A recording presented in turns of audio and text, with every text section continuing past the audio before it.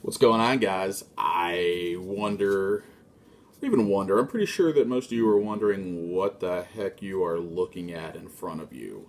So, if you're not familiar with the blogging community, I've been blogging for a couple of years.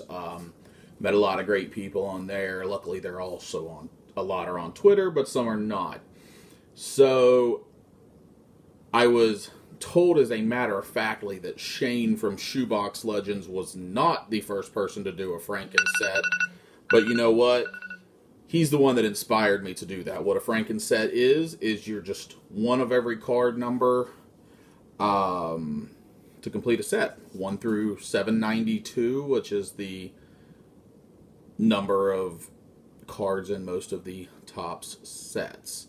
But yeah, he was my inspiration. He's the one that blogs about it. And I was always interested in it. And then at a card show about a year ago, I was able to pick up, I think the number came out to just less than 200 buybacks. And I got them for like 20 bucks, 15, 20 bucks, something like that. So like 10 cents a card.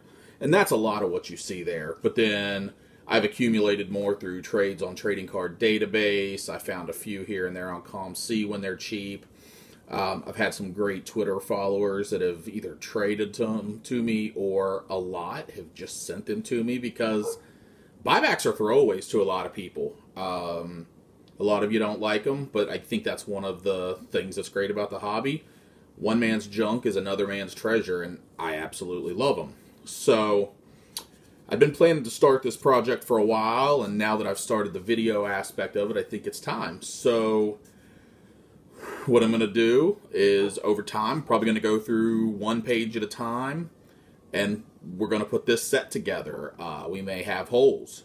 We may have duplicates, and we have to decide which card we want. I know in one case, I have 3 of the same card number.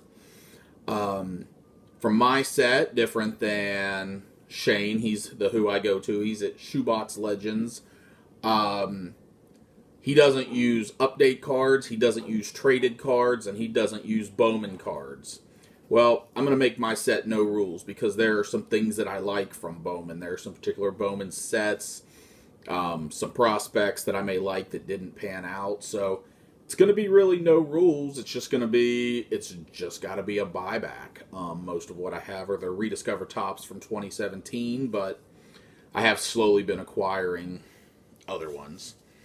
So I don't know how many cards are here. I'm going to guess, what are we, probably in the 400 to 500 range, but we can see that it's about a 6.5 inch stack. So take it for what it's worth. Feel free to comment below with how many you think it is.